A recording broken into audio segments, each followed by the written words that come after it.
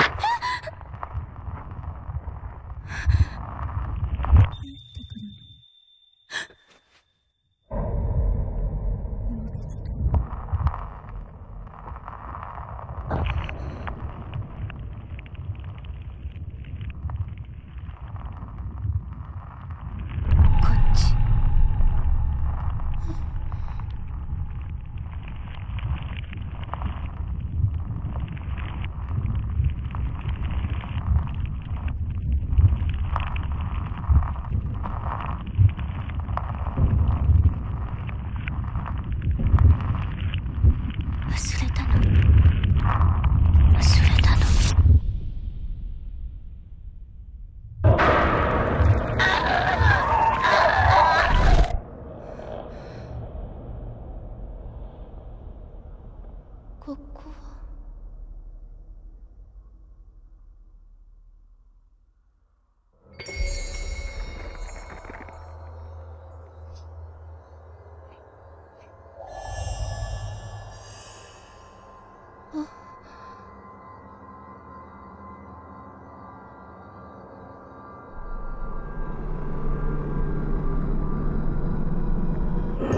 And with the start of Chapter 2, we found ourselves now under the control of Masaki, and almost immediately we're presented with our own camera obscura, along with some explanatory notes from Dr. Aso. It seems that the camera obscura we're now in ownership of is something of a prototype that he entrusted to his own family, and I think this is something of a revelation, as we didn't know at the start of the game that Masaki was part of the Aso bloodline. 私の家にあった過去を映すカメラ。これでなくした記憶の手がかりがつかめるはず。まどかはどこ？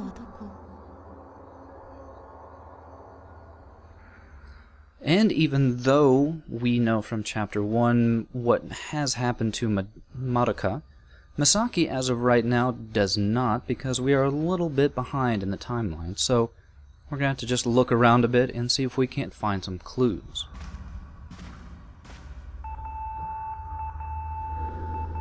And almost immediately we are presented with something of an auditory clue that seems to be coming from the nurse's office.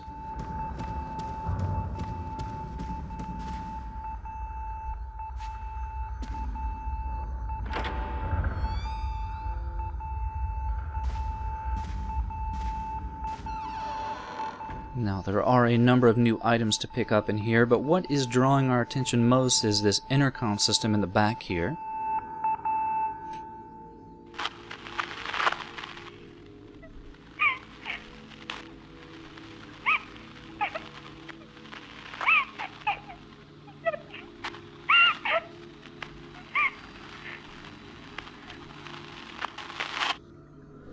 Where the voice of Madoka seems to be calling us to room 203. But the problem is that we are currently blocked from getting to the patient's wing due to this 4-digit code that we currently do not have.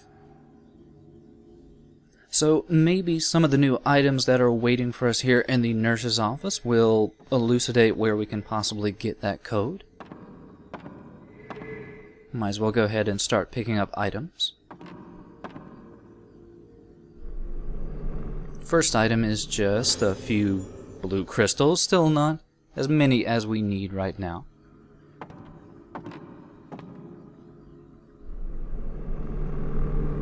We also find a document that will list out the room assignments on the second floor here. We find room 203 seemingly was Madoka's room at some point.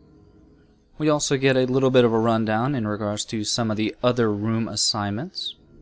It does kind of elucidate some of the backstories regarding some of the people in the rooms. We've already Got an impression that something like a hanging might have happened in 1. Also here we find Kazuto Amaki, who was the young boy that stole the mask in Chapter 1. He did have a stealing habit. And most oddly of all, we find in Rune 207 Ayako, a very aggressive young child. Still though, even though that does give us some backstory, that still doesn't really tell us how we're going to be able to get into that wing.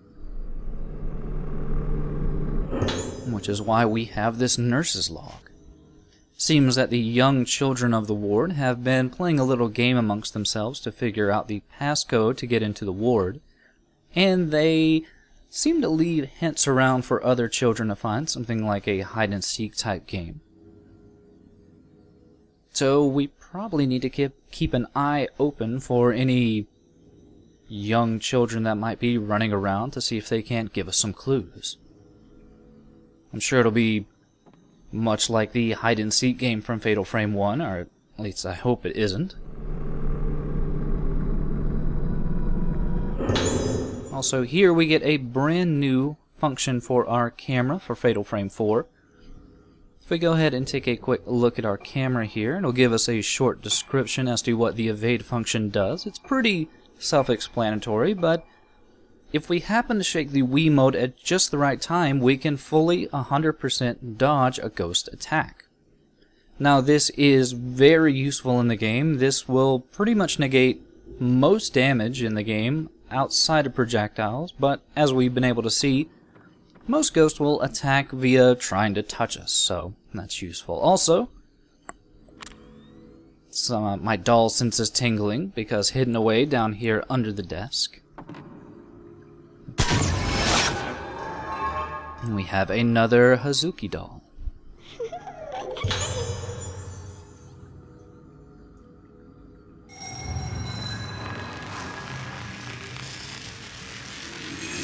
But with that, I think it's time to find if we can't find some children that might lead us to this password game that we were told about before.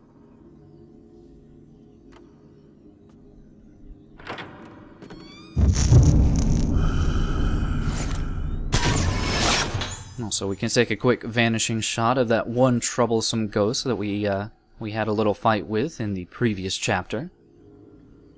Seems that he might have been visiting someone in the ward we're trying to get to.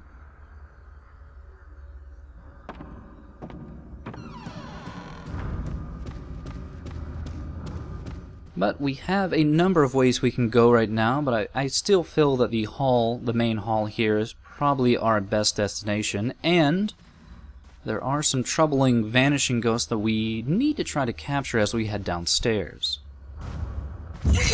You have to be super quick though, because after we take the shot of these initial two, you have to immediately pop out of the camera, run downstairs, and turn to your right as quickly as possible because you have only a second to capture those two that are standing next to the door underneath the storage room under the stairs. It's very, very tight in regards to the timing for that, and I do apologize for missing it by a half second there, but it's okay. At least we now have the clue as to where we need to go next. Still, I was pretty sure that whenever we visited this room beforehand, we had cleared out pretty much anything of interest in this small storage area. But we can see that our filament is lighting up just a little bit, and it does appear that there is a new item waiting for us.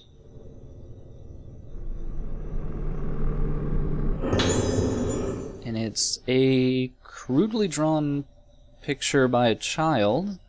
Somehow Masaki is able to infer that that is supposed to look like a clock. And we haven't seen too many clocks around the building so far, so it shouldn't be too hard to limit down where we need to go. Also, on top of this little circuit breaker we messed with in Chapter 1, we find a few more blue crystals.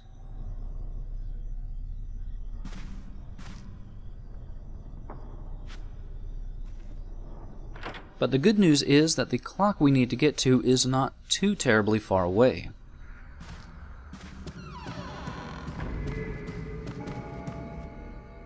In fact, as we hit the main reception area here, we start to hear the odd chiming of that nearby grandfather clock.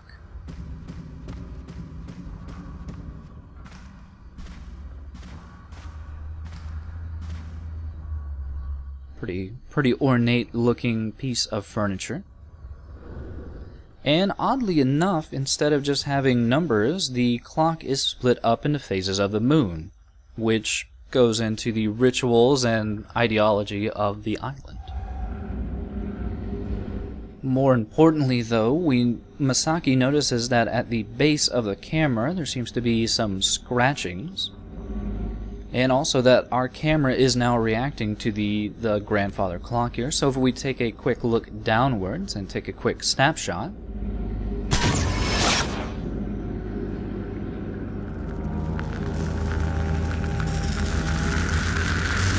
it gives us the solution to the password game.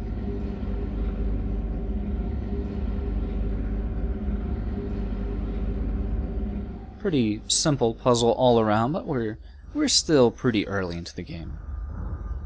But before we head up and enter that password, there are a few items waiting down here for us to pick up, so we might as well go ahead and get those.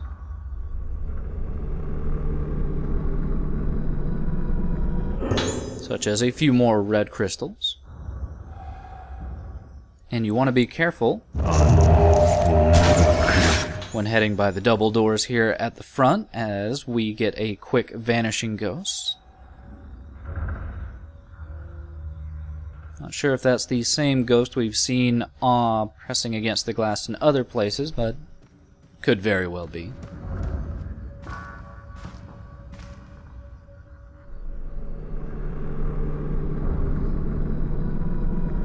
Also, where we found the brochure previously, we now find a referral notice for a new patient, the aforementioned Ayako in room 207, who apparently was specifically recommended to be inferred at this ward for some reason or another. I'm sure we'll find out later. Also, my doll sense is tingling just a little bit more, because hidden under the front desk here is another doll.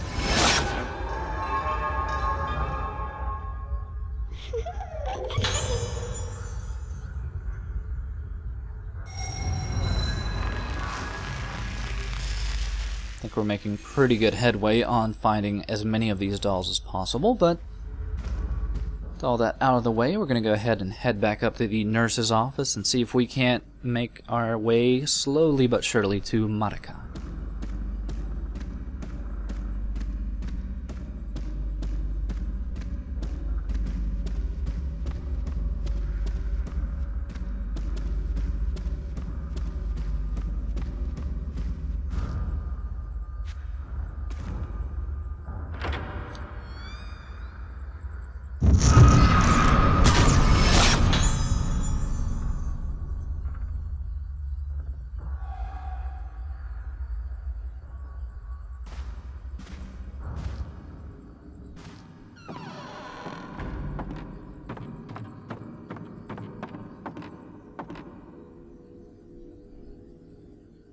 So it may seem simple enough to enter in the door code here, but for some reason or another, Tecmo decided that we should have to twist the Wiimote, which, honestly, I'm still getting a bit used to the Wiimote controls, and I was pretty sure I was turning in the correct direction, but something must have been messing up with the Wiimote, as I seem to not get the correct twisting motion in motion, I suppose. But it's not too difficult to punch in this 4-digit code.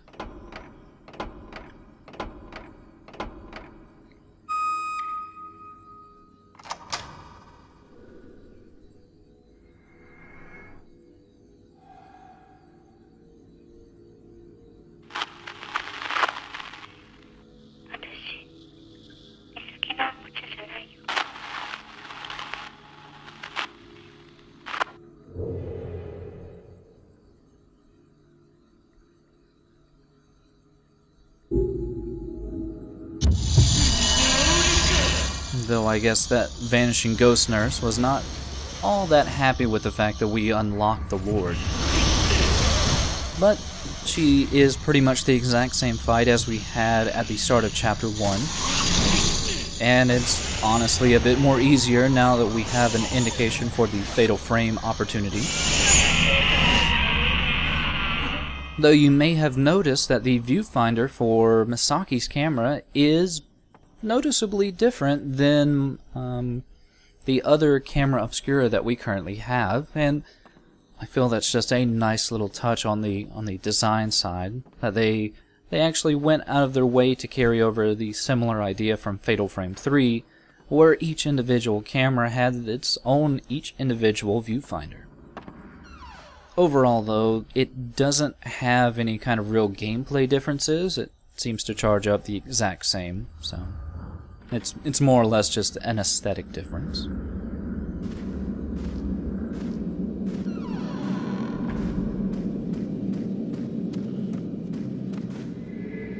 We find ourselves in the same creepy hallway as before, but we have more definite destination this time around. Which would be that door, but our camera seems to be reacting to something else nearby. And on the ground here we find a letter that wasn't present before next to this busted down doorway. And in it we find a note that gives us a little bit of backstory on a character we're never really going to get more story about. It just goes into more about this loss of being that we have seen kind of represented in regards to Madoka and her breakdown regarding her past, her face, and things like that. This female patient seemed to have a similar outcome and decided that instead of losing herself and all the memories of her dead family, she would rather take her own life and hopefully retain those memories in the afterlife.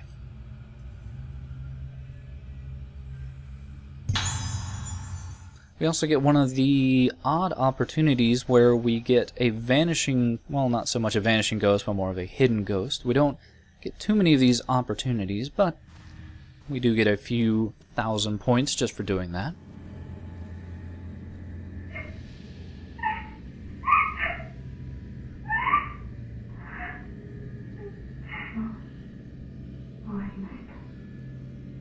Also, while we hear the cries of Madoka, we seem to hear another voice as well in the room with her. Sadly, we're not able to enter the room just yet. It seems the door is locked.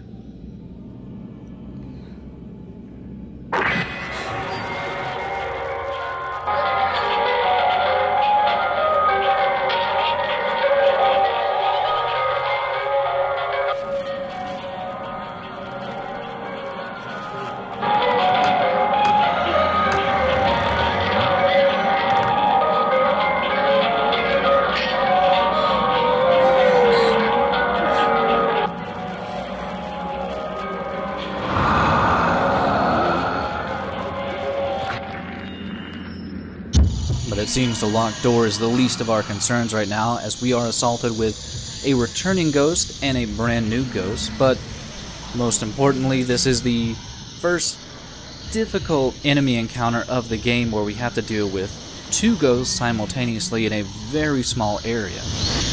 The only thing that makes this fight relatively easy is the fact that even though that other ghost seems new, actually has the exact same attack pattern as the ghost we've already met, and if you can get the fatal frames down, you can manage to get both at the same time, which, along with their low HP pools, means you can take them out pretty quickly as long as you don't get flanked by them. But with all that out of the way, it looks like our filament is reacting to something on Madoka's door here. Hopefully it will be some hint as to how we can get inside.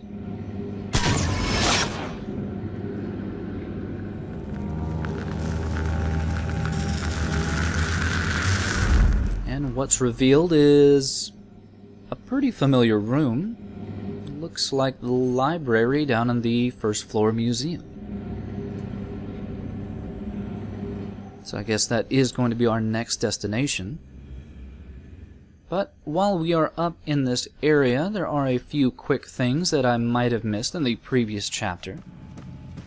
First one is a little bit down where we found the alarm function.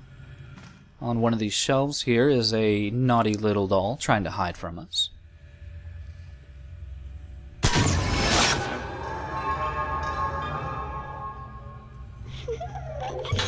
Really, it's not easy to miss that one. It's not really that hidden. But there is one that is a little bit harder to spot waiting in Kazuto's room.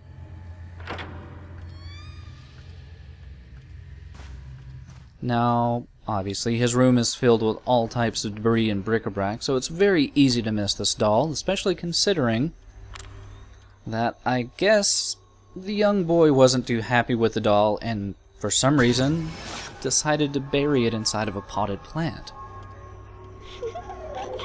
It's completely understandable considering how creepy this doll is overall.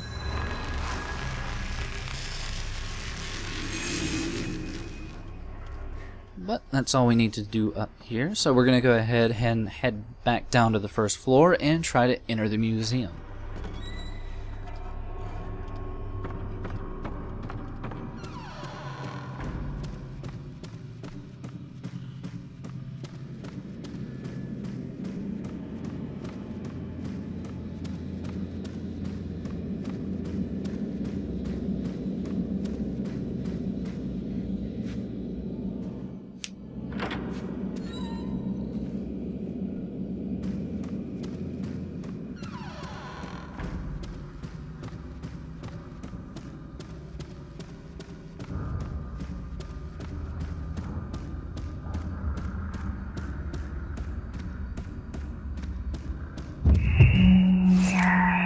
And you do want to be careful because there's this tricky vanishing ghost at the top of the stairs that is a seemingly new figure to us. That young girl doesn't seem like anyone we've met so far. I'm sure it'll come to light as to who that is in a little bit, but it shouldn't impede our destination, which is the archive room.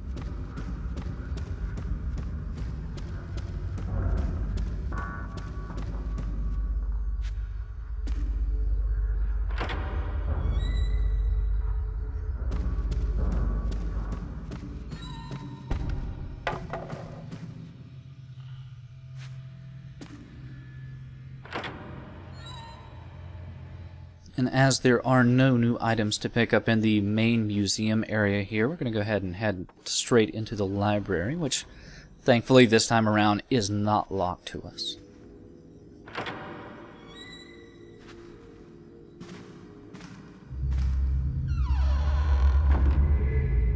Also, you may notice this time around there isn't the noticeable slowdown from Chapter 1, and I think it's mostly due to the lack of physics objects with the books themselves.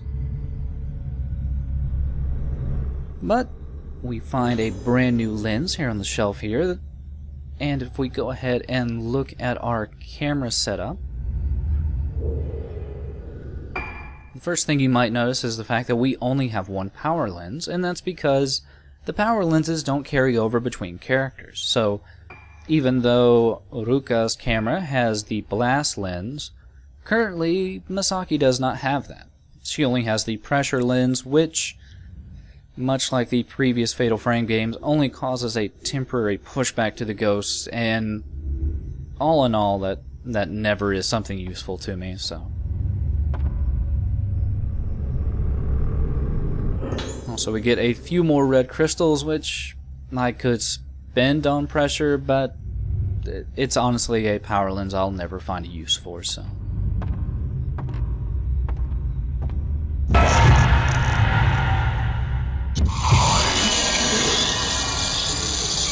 But we get another return visit from this exceptionally eccentric ghost here we had so much trouble with in the previous chapter, but I think this time around I've gotten down his pattern a little bit better.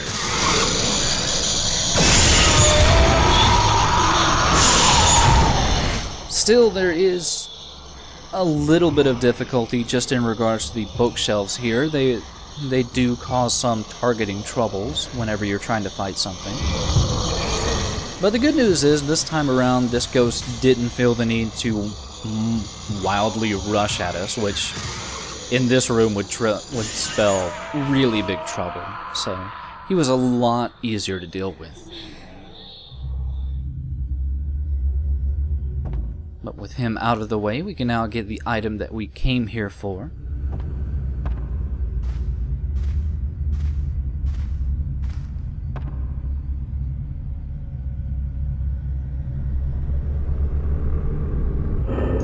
Even though I quickly skip over it, it is a brand new key, which, as you can probably tell by the map, is used for that room that Madoka is currently inside of.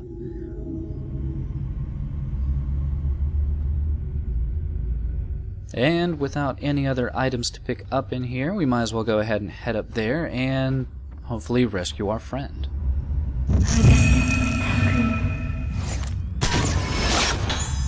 Though we do have one more, we do have this last ghostly apparition to get in here, though yet again this seems to be a brand new entity that we have no real idea of what it is.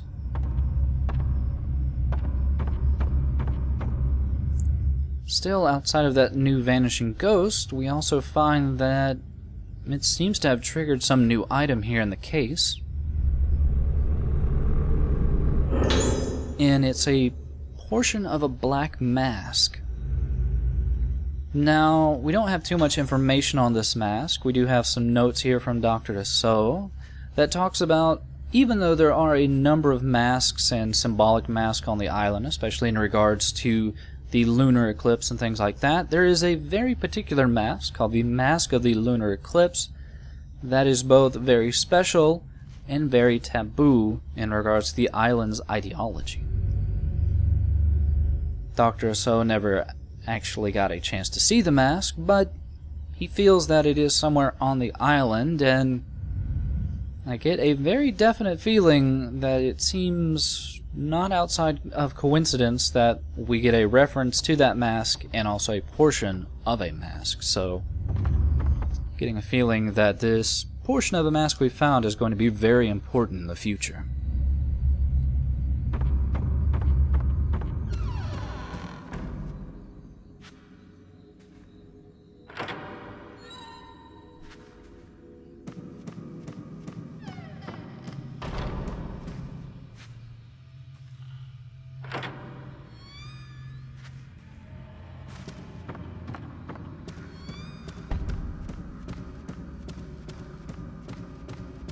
But you do want to be careful as you make your way back. There's a very tricky vanishing ghost setup here, where there's not only a vanishing ghost on the floor, but there's also another version of that vanishing ghost we found earlier at the top of the stairs.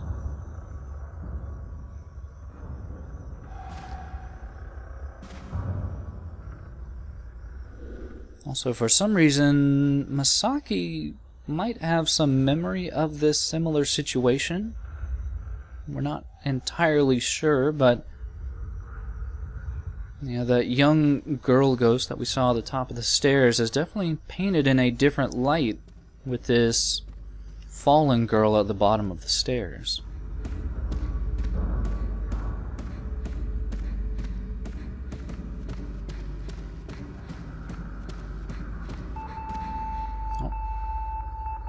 Is there another scared message from Madoka waiting for us on the intercom?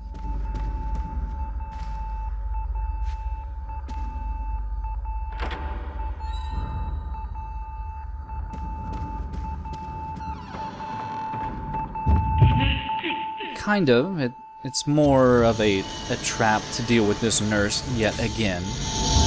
Still, no real difficulty.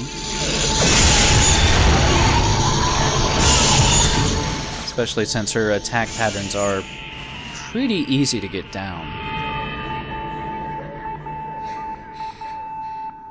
But even though that seems like it was a trap, we might as well go ahead and see what the message is waiting on the intercom here. Though it doesn't seem to be coming from Madoka's room at all.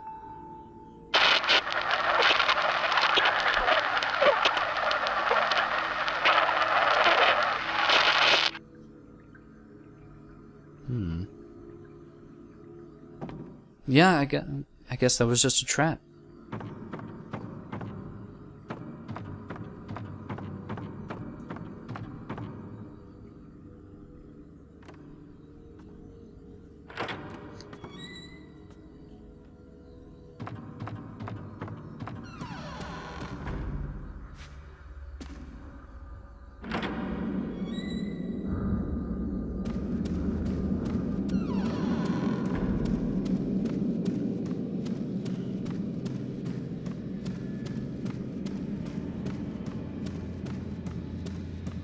So with nothing else standing on our way, let's go ahead and see what is waiting for us in Madoka's room.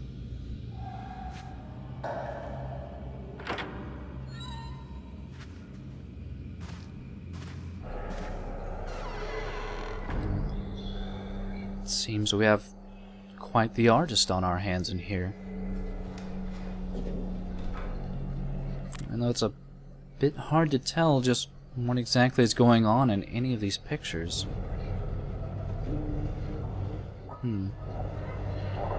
Maybe some of these items laying around can fill us in a bit more on just Madoka's state as a child.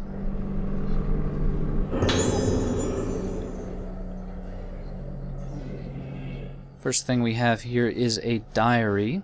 Nothing too much we can garner from this outside of a seemingly innocuous childhood fear. That would seem innocuous if we didn't already get the overall impression that the distortion of a face and a loss of being wasn't a part of maybe something larger.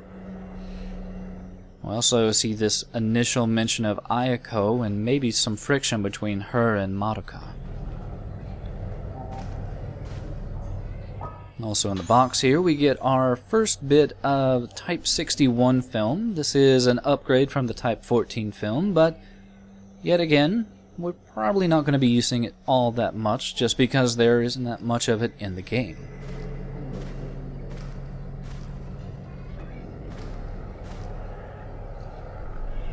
And on the desk here we do find a letter to Madoka. This letter is from her mother, and it shows some genuine concern and caring for just Madoka's state of mind. I guess this loss of being and everything stretched even outside of being at this place, so I think she was interred here to hopefully get some treatment for that. And it's nice to show that there's no real darker side to Madoka's family.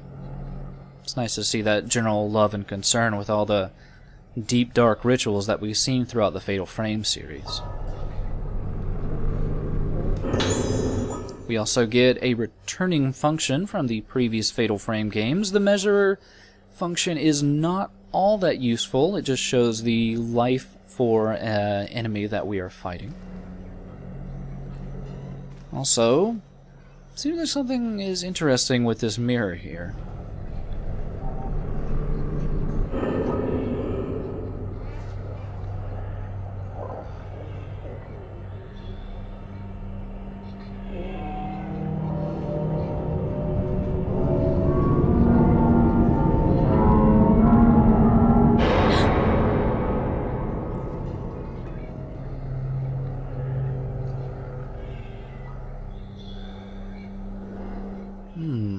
Yeah, I'm not sure what that was. It was probably nothing.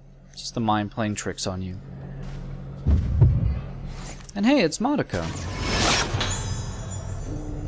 Isn't it? That photo didn't really match up with what's sitting on the bed.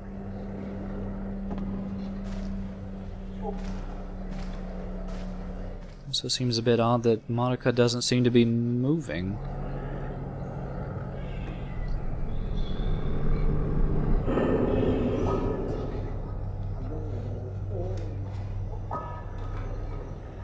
Yeah, I definitely think something is playing tricks on our eyes, but might as well go ahead and check out what was left behind on the bed here. And it's a pretty disturbing nurse log in regards to Ayako. Seems that Ayako is pure and simple something of a sociopath, as for some reason she murdered the canary that Marika's mother had sent to her, decapitated it with a pair of scissors. And she was laughing all the time, bloodied and seemingly happy about the horrible mischief, as the nurse puts it. I think that stretches a little bit further than mischief. Also, mention that Ayako might have some distressing effects on the other children, though I kind of feel that maybe it was this doll that was hidden away in their bedroom.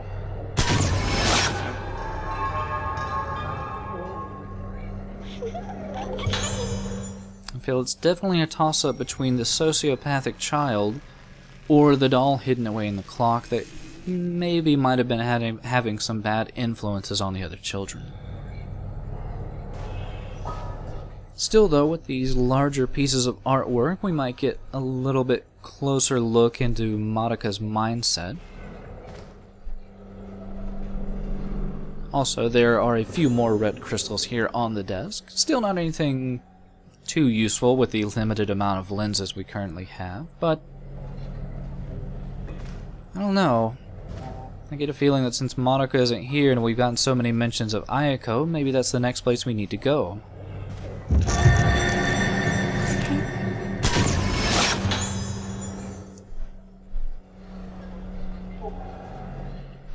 Especially since I feel like maybe Ayako is a little bit closer than we might be anticipating.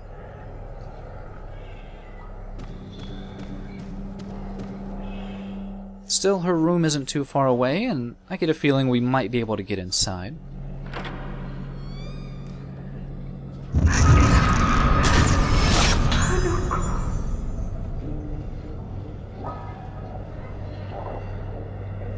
And the game is pretty apt in kind of reminding you just the direction you might need to be going.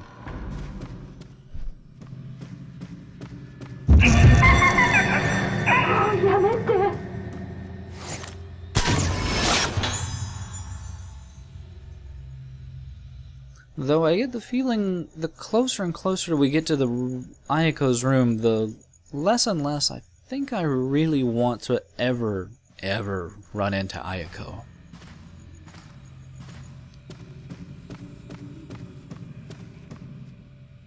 Still, I get the feeling we have no other choice of where we need to go right now, so let's check it out.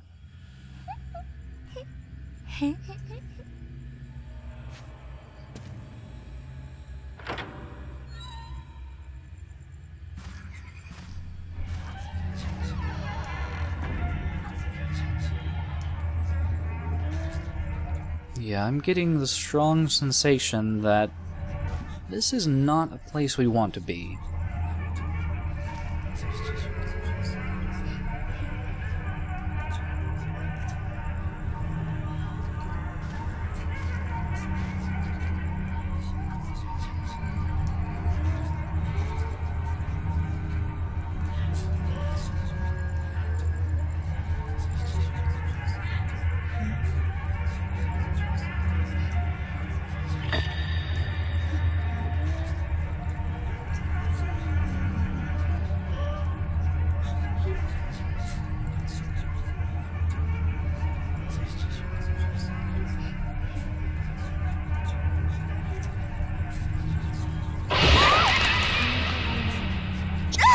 Yeah, Ayako is probably a lot more aggressive than anything we've run into so far.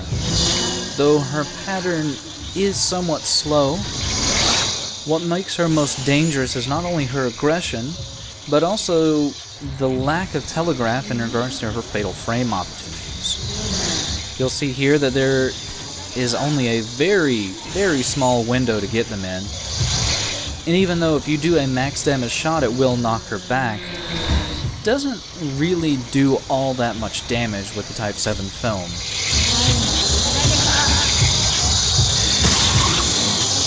Still, even with her aggression, she is pretty slow all around. And once you do manage to get her fatal frames in, they do a tremendous amount of damage. Still, she is almost dead. though this won't be the end of her story.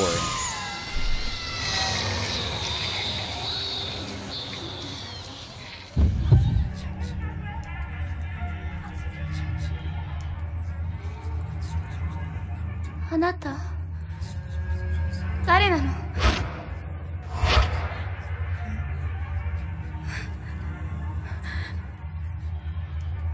忘れたの?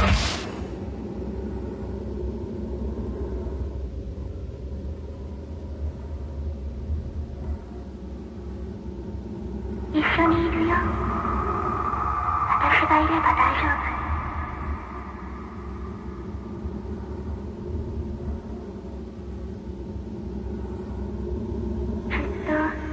ずっと一緒にいようね。